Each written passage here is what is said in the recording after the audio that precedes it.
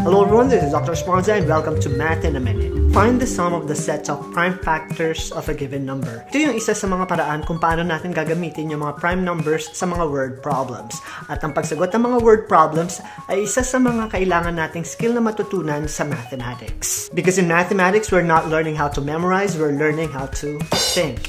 At ito yung isa sa mga paraan kung paano tayo mag-iisip gamit ang skill na natutunan natin sa prime factorization. Kunyari, kailangan natin kunin yung sum ng prime factors ng 20. So sa 20, meron tayong factors na 10 and 2. At yung 10, pwede pa natin i-factors into 5 and 2. So ang factors niya is 5, 2, 2. So ang sum or ang total ng ating mga prime factors pag in-add natin siya would be 5 plus 2 plus 2 which is equal to 9. Similarly, if we have 100, if we break it apart and find its prime factors, ang kanyang sum would be 14. It is Dr. Esponza and this is your Math in a Minute.